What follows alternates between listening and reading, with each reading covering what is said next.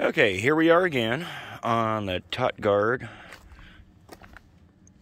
TOT-guard electric assist bicycle, and this is at 394 miles I put on this bicycle on my way to town, or well, on the way back. Had a flat tire on the back, but I carry a spare tube and a pump and the 19mm wrench it takes to remove the rear wheel to do it. Anyway, just a little cheap $15 pump on Amazon. But I have seen some reviews that the brakes on this particular bicycle suck. And I'm going to show you how to fix that, because when I ride it, after I adjusted my brakes, let me move my saddlebag.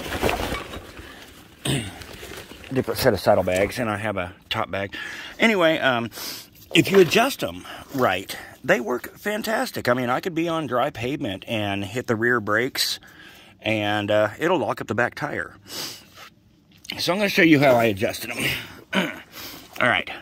First off, you have this Allen bolt here and here. I loosened those and loosened this one that holds the cable. This drops down. Okay? And then what I did is I flipped the bicycle upside down, and you see there's a back pad and a front pad. Shimano brake pads fit this. Okay? But I loosened these two up, and I went ahead and put blue Loctite on them again, because they are blue Loctited in. And what I did with the bicycle upside down is I turned this Allen bolt here. And you don't want it tight. And what that does is it pushes your rear pad out. And the clamping action is from the front pad. If you can see that, the front pad moves and hits the disc. This disc is thin, so it's going to flex. And what I did was I tightened that Allen bolt while turn the wheel, tighten it a little bit more, turn the wheel until that pad contacted this disc. And once it contacted and I can hear it rubbing, I backed it off slowly, an eighth of a turn at a time, until it didn't rub, because you don't want that friction. You'll heat up your brake pad and you're going to burn it up. After I did that, I tightened these two Allen bolts back up with blue Loctite. That's this one and this one. And then I brought this up to an acceptable throw rate and locked down the cable. And eventually I'm going to take that tip off, or solder it and snip the cable, because I do not like these cable tips. I'd rather have it soldered so they don't ever fray. These cable tips, if they come off, that cable frays. But anyway, again, loosen this one, and this one. This will drop down. It won't come off the cable.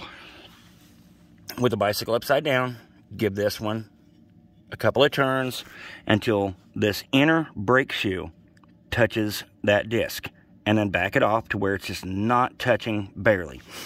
And if you put a lot of miles on your bike like I do, you are going to have to adjust that rear pad out.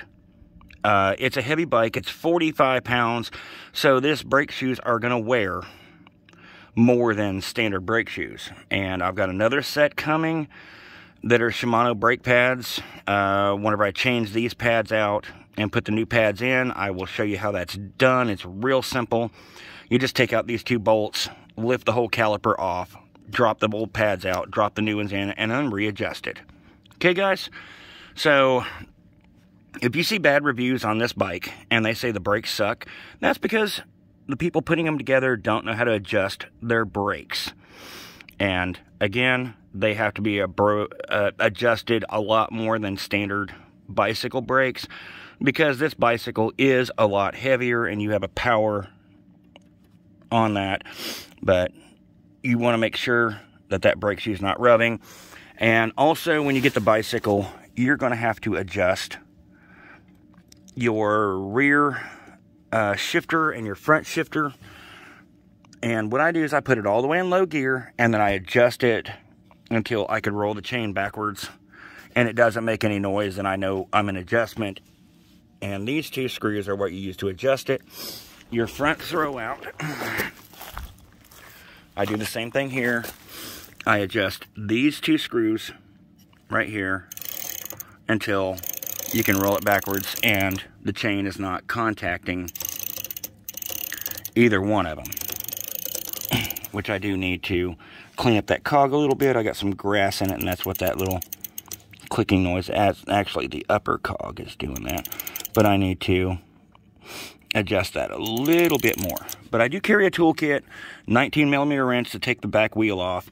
I carry a spare tube, a bicycle pump, Allen wrenches, and all that so I can fix my bicycle on the move. Anyway, guys, hope this is helpful, and we'll see y'all later in the holler.